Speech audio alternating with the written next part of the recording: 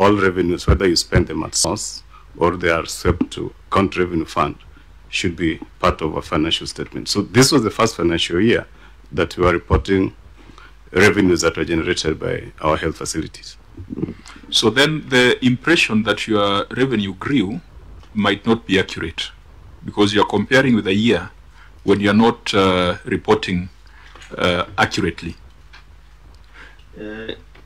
Yeah, Mr. Chairman, yes, I'll agree with you, because once we consider something that we've not been considering before, therefore it shows that the money reported that particular year might have also been collected the previous year. So I can't with certainty say it grew to that extent or not, but your observation is correct, Mr. Chairman. Now, when we talk about land rates, and in every other county we have had issues around valuation rolls, issues around land rates, and I want to ask this question, making an assumption that I know your professional background. You are a quantity surveyor by profession? Correct. Correct. So it means that issues of land rates and valuation rolls are things that are within your professional domain. I have an idea, although specifically surveying doesn't relate to land rates. But there is a relationship. I have an idea about it. What measures have you taken as a county to ensure that you optimize your collection on land rates in Marsabit? Mr. Chairman, this issue of on-source revenue has been a pain in the neck, and recently we've been having consultation, serious consultation. We are in the process of automating the whole system, and we are halfway through.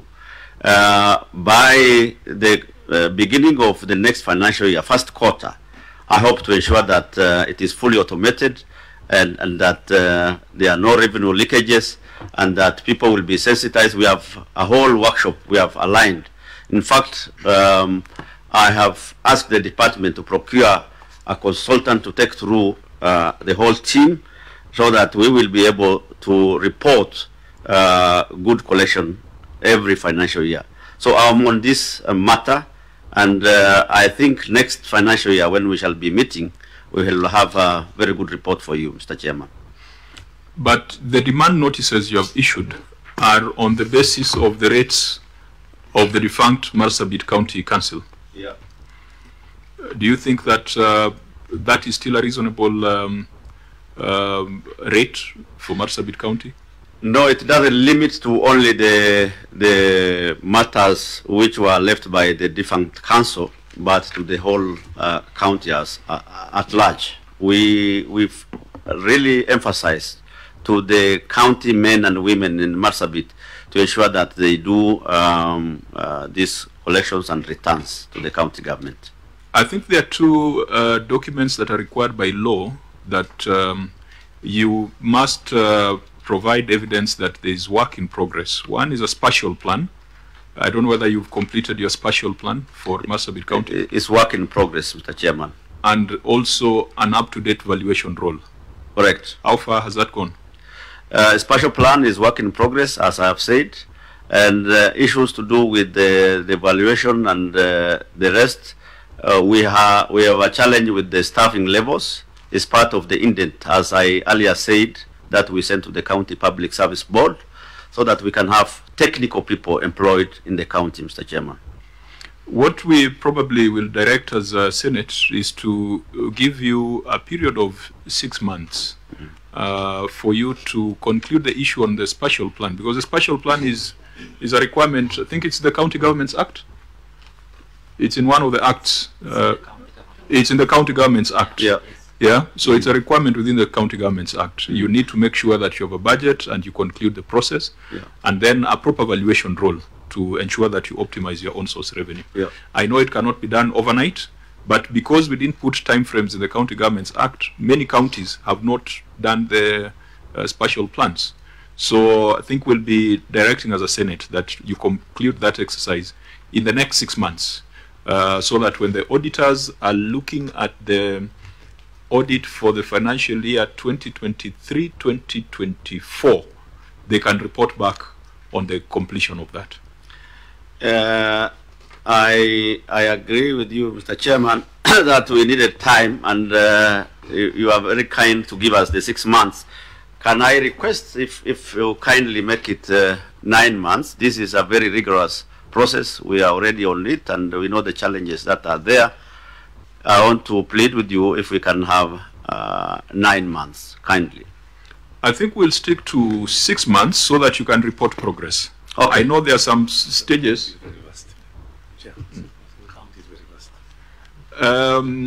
Why don't we say we report progress in 6 months? Okay. Report progress. All right. Yeah, because Agreed. if we, as your senator has intervened, he has said the county is very vast. So, Very kind of him. So that the time might, but you know, it cannot be. You've been in office now. This is your 6th year. Yes. And there was a governor for 5 years. Yes. So it has not been done. If you don't put a timeline to it, it will remain loose. So to report progress in 6 months on the measures that have been taken to fulfill the requirements of the County Governments Act and to have a valuation role. Most obliged, Mr. Chairman. Okay. So clerks, please take note of that. Well noted, Chair. Okay. And I think also the automation. That should also include automation of your on-source revenue collection. So, Okay. We proceed to issue number 4.1. Auditor. Thank you, Chair. Paragraph 4 on use of goods and services. 4.1, doubtful reimbursement of per diem and meal allowances. The statement of receipts and payments reflects an expenditure of 1,337,872,429 shillings under use of goods and services, which, as disclosed in Note 6 to the financial statements, it includes an amount of 139,638,510 shillings relating to domestic travel and subsistence allowances. The latter balance includes an amount of 574,400 shillings paid as reimbursement of per diems and meal allowances to officers and participants who attended sensitization meetings in Moyale Sub-County between 10th and 16th September 2018. However, supporting documents including requisition from the user department, evidence of mobilization of the public through adverts or chief barazas, the procurement records for the car hire services, attendance registers, daily programs of activities, and a payment schedule for the county officers who are not provided for audit review. Further, the expenditure related to 2018-19 financial year, but the amount of 574,400 shillings was not included in the pending bill schedule as at 30th June 2019. In the circumstance, the accuracy and validity of the expenditure of 574,400 shillings could not be confirmed. Thank you. Governor. Thank you, Chairman. Community sensitization meetings in county government development projects were undertaken in Moyale Sub-County for that financial year, and supporting documents such as attendance registers, payment schedules, daily programs of activities, approval memos from the relevant department, accounting officer, public engagement notices undertaken through the Sub-County Administrator's Office are attached for your perusal, Mr. Chairman, at Appendix 4.1.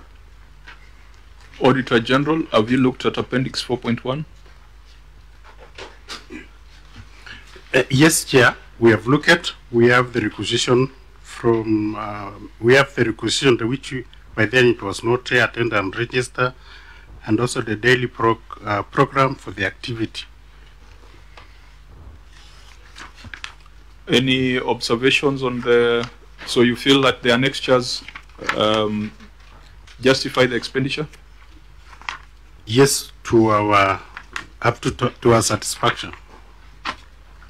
If you look at the internal memo that is attached there, Governor, since this is your document, let me bring your attention to it. I think there is an internal memo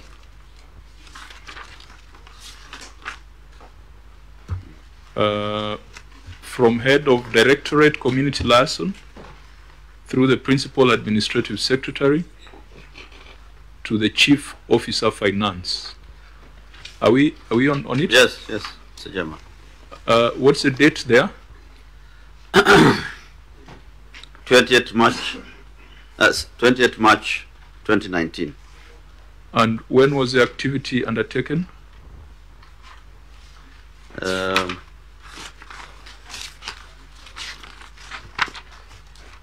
is it?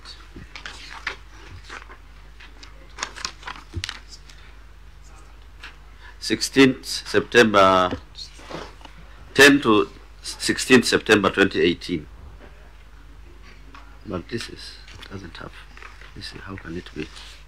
Mr. Chairman, I realize a mix-up. I think there must have been an error on the dating.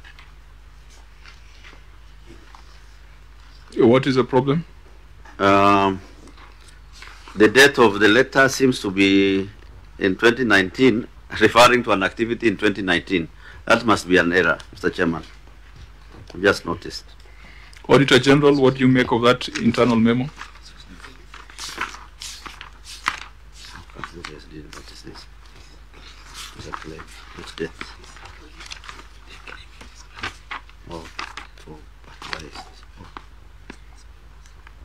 Oh, sorry, Mr. Chairman. I'm told that there's a claim they are requesting for this activity which took place in the previous year.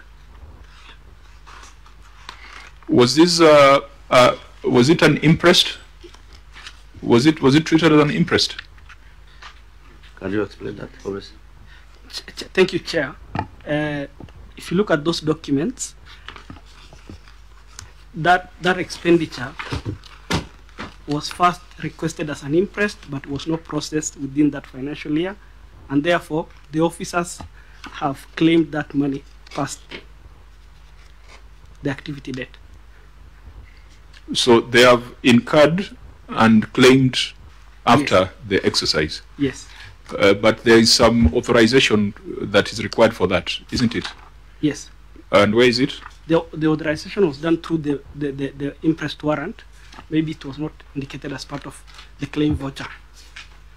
That can be provided, Mr. Chair. You know, as we said, if we don't see it, then in our mind it does not exist. So when you're preparing your documentation and your records, you must make sure that you provide us with what is relevant and what completes the picture. Because the amount queried is 574,000, I think we have bigger issues coming up. If the Auditor General confirms that they've looked at the records, we shall then mark it as resolved. Chair, we looked at the records. Actually, if you look at our query, we were giving here that the latter balance includes an amount of 574 that was paid as a reimbursement of per diem. It was paid after the event. And again, going to the next paragraph, the expenditure related to 2018-2019, which still agrees with the same date you are querying, but now subsequently they provided documentation, and we were satisfied with that, Chair.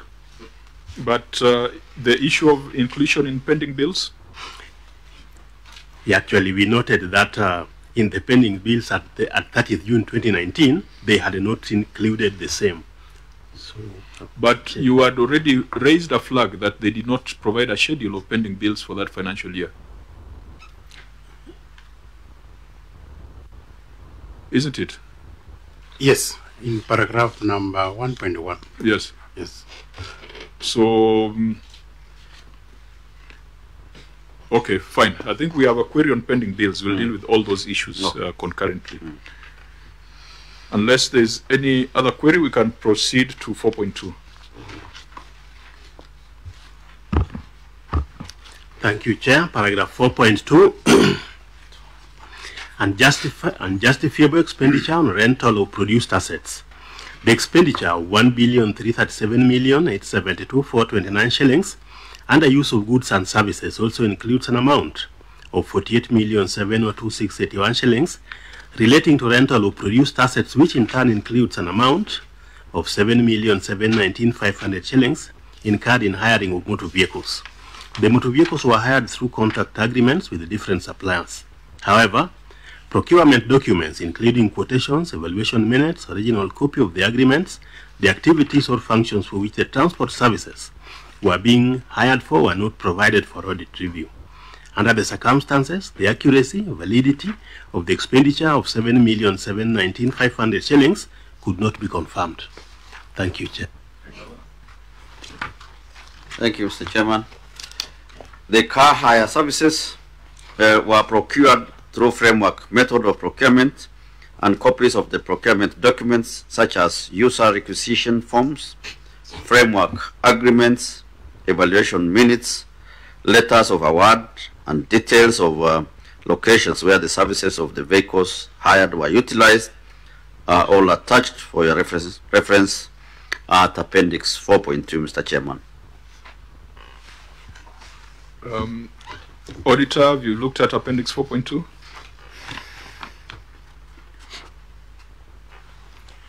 Yes, Chair. What is your opinion? Chair, we found the response satisfactory, so support documentations were subsequently provided, though late. Governor, the first few issues that have deferred, the ones to do with financial statements, Yes. the problem is that documentation was provided late. Yes.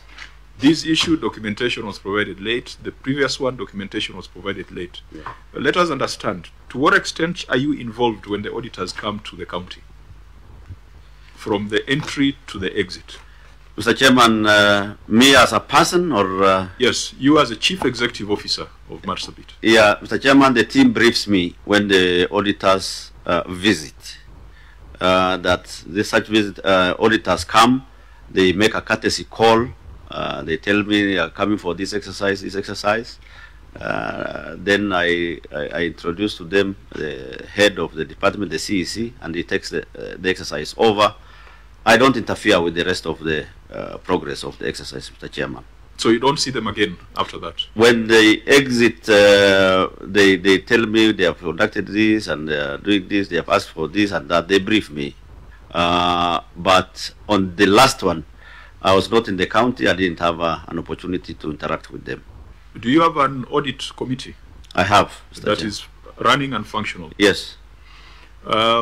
Auditor General, what has been the cooperation of Marsabit in terms of involvement in the audit exercise?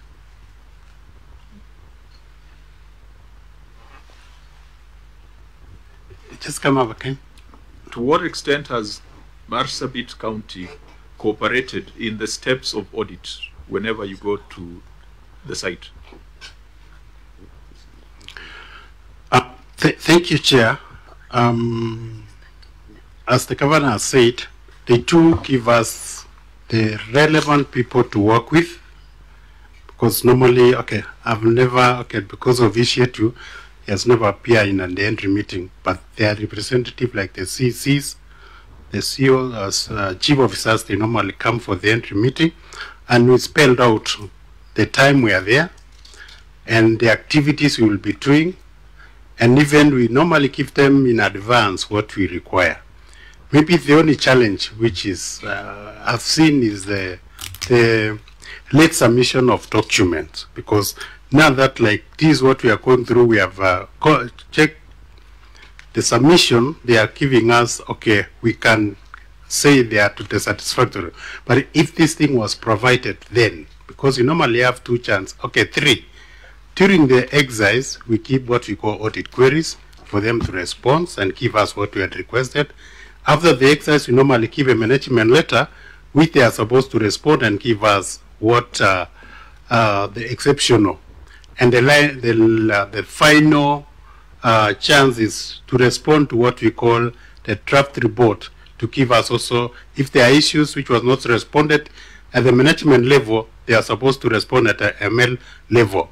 So once we clear the issue of the draft, we escalate everything and it becomes a certificate. Thank you. Senator Onyonka? Your Excellency, mine is an observation. We've been having various county governments coming, and we have been dealing with this issue about late submission of documentation. would it be possible, because one of the responsibilities of this committee is really not to be accusatory, is a matter of trying to solve the problems, because some of the counties that have agreed to work with the Auditor General's office, release the documents on time, make sure that all that is needed, even from the management meeting, some of the governors are actually sitting through those meetings.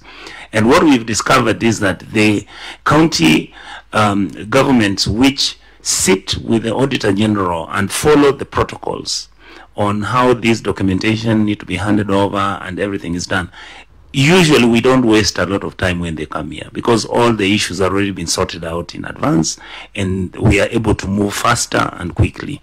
Is it possible then, on your case, that you will be able, as we move forward, to avail the documentation to this team, and even if need be, assign a particular individual who will be coordinating or liaising on your behalf, so that when documents are needed, when a management meeting is coming, you are able to immediately solve the problem, so that we don't come and begin to deal with what they're explaining? Yeah, indeed. Thank you very much, Mr. Chairman. The issue raised by Senator Onyonka, very important. I am actually disappointed that I have discovered numerous documentation which the Auditor General is saying were not provided initially but were brought to him later on. Going forward, as you suggested, I will sit down with my team, reorganize ourselves, and ensure that we will make it easy for ourselves and for this committee to ensure that things are done professionally and in good time. So let me do an undertaking today that this matter will be resolved once and for all. I think the undertaking that we need is you will be involved at least at entry and exit. Yeah. As a chief executive officer, that becomes your responsibility. Yeah. Because how do you come to the Senate to answer to a report that was generated in your absence? You might appear to be very clueless, or you might realize that there are things that were happening that had not come to your attention. So it is important that perhaps as a Senate, we must also communicate that CEOs and governors must be part of entry and exit meetings of the Auditor General. Because many of the things we are dealing with here are things that should not have come to the Senate. Right. If the documents were available. But if they were not available then, and they are available now, then you have cooked them. Yeah. And if they've been cooked, that's why EACC is present. Eva, please go on record.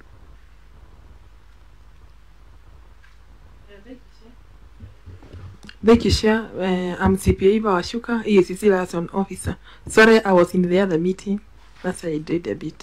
Yeah, so we have EACC present so that we can now start asking ourselves, if these records were not present in 2020 during audit, and the Auditor General was there for probably 2 weeks or 3 weeks, did an entry meeting, did the audit, did an exit meeting, did a management letter, and were not provided. Now today, you come to the Senate with, I think these are 4 reams of paper.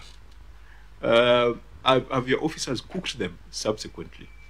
That's why I think you must be involved at least at entry and exit. Now, Meshach, where else do you expect the governor should be involved? Chair, I think the weakness of Marsabit is they don't respond to most of the draft reports. If they could be responding to the draft reports, then I think the issues would be scaled down in the final audit certificate. I think that is a weakness they have, and that was there even in the last audit certificate. But where do you want the governor to be involved? The governor should be involved, should be present personally at the exit meeting, and should ensure that the draft audit report is responded to, not delegated. What about the entry? Even the entry meeting, the exit meeting, and also ensure that he personally goes through the draft audit report, because that is what details what will eventually be in the audit certificate. If that was to happen, half the issues here would not have come to the Senate, and we would have saved everybody's time. So I think you need to perhaps give that undertaking that in subsequent audits you shall be more hands-on. Thank you, Mr. Chairman. As I earlier said, I want to assure you that I will be available for the team once they properly notify me, and even during the exit of the exercise. But I want to also assure you that no document here has been cooked, because, you know, last 5 years, Mr. Chairman, I don't know whether it was the same with other counties. Most of the time we spent visiting offices in Isiolo and in Nairobi, answering questions every other week, you know. So our files were being carried left, right, center. Sometimes some of them have not been returned even now.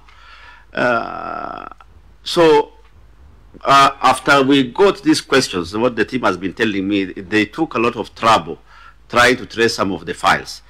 This is part of the problem that we had. However, the bit about being professional on the part of the staff and ensuring that things are provided in a timely manner is very important. I agree with you. I want to do an undertaking today that going forward, we will be able to be hands-on and ensure that things are done at the correct time. Okay, thank you. You will see that matter recurring. It was important we deal with it now, but you see it recurring in subsequent issues. Yeah. Fine. So on rental of produced assets, Auditor General, you're saying you have perused the annexures, and in your view, this has been cleared. On training expenses, 4.3.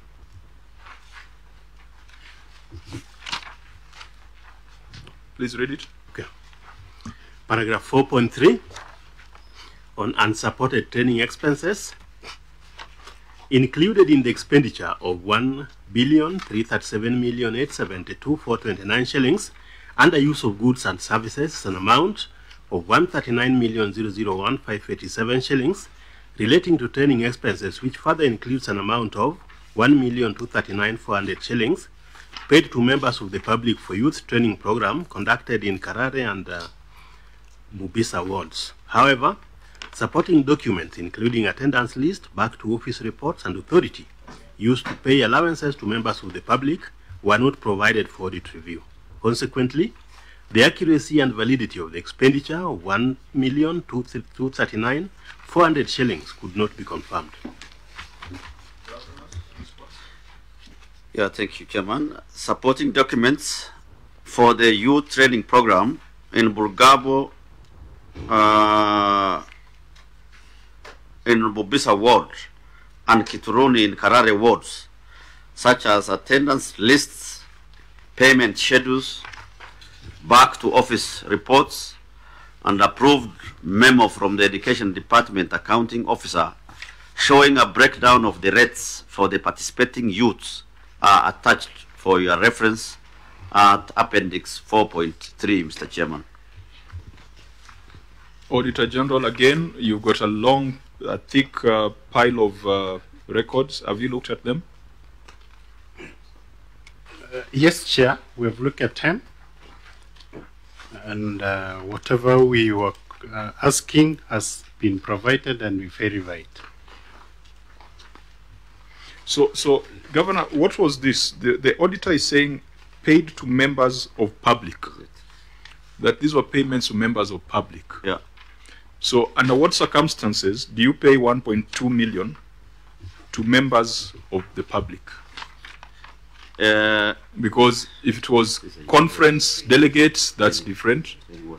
If it was meeting attendance, that's different. But the auditor is saying to members of public. Mr. Chairman, this was training for our youth in the county. What was the process of identification of the youth who were trained? Mr. Chairman, we have